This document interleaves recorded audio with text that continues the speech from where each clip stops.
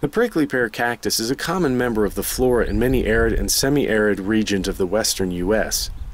These prickly pears I filmed while turkey hunting in west central Texas. The fruits, flowers, and pads are all edible. The large mature pads are tough and fibrous, but the young tender pads are delicious and nutritious.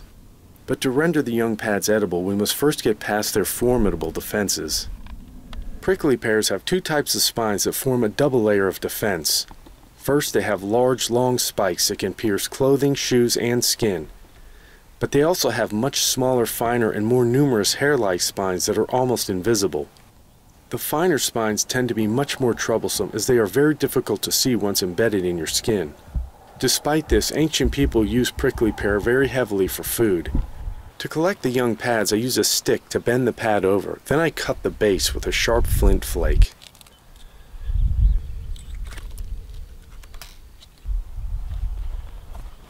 This plentiful food source is easy and quick to gather, and it's easy to see why the ancient Indians relied so heavily on the prickly pear for food. Ancient human feces, called coprolites, were found in caves close to where I was hunting. An analysis revealed that prickly pear was a very important food source for prehistoric people. The prickly pear fibers and skins were found in 70% of the human coprolites, suggesting they were eaten daily. After the pads are cut, I handle them with a stick to avoid getting the irritating spines in my skin. In less than a minute, I've harvested a nutritious meal of prickly pear pads. The small bumps where the spines grow must be removed, so I carefully cut them off using the sharp flint flake.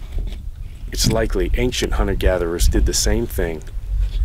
But be sure to get every one of the bumps. Prickly pears are not forgiving to foragers who aren't thorough, ancient or modern. After the bumps are removed, scrape the pad with a knife or flint flake to remove any of the tiny spines that may be embedded in the pad itself. I then give the pad a quick rinse to ensure no spines remain. The pad is then thinly sliced with the stone blade. It can be eaten raw. Kind of slimy and sour, but not bad. It's a lot better than starving to death. Though I prefer to cook my prickly pear with chopped meat and tomatoes. A pan with a little olive oil or butter is all that's needed. Cook the sliced pads for several minutes until they lose their bright green color. At the end, I add some salsa and cook for about 2 more minutes. Then I plate the meal.